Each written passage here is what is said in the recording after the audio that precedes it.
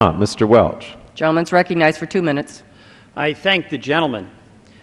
Madam Speaker, about a year ago I got a call from Donna, a mother who lives in Plainfield, Vermont, and this was her story. She had a son, has a son, who had his first job. It paid like $9 an hour, and it came with no health care. But they were excited that her son was getting out in the workforce, learning discipline, learning self-responsibility. But he lost the health care because he was no longer on her policy. He got in an accident. He's fine, but he has $20,000 in medical bills that were uncovered, and that is a burden on him, and it's a burden on the family.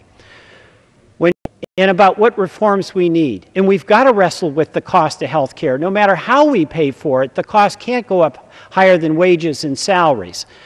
But what we should do is improve what we have, correct what must be corrected, and get rid of what doesn't work. But to throw it all out, all these insurance reforms, health care for Donna's son, pre-existing condition, preventive care for seniors, where by getting care in time it's going to save us money. That's the wrong thing to do.